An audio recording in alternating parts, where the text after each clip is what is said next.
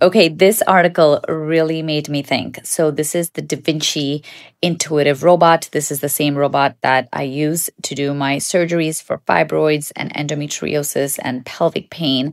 And in this crazy world of AI and this very futuristic world where we don't quite know what is going to come at us, I started to think, are robots really going to start operating on people independently?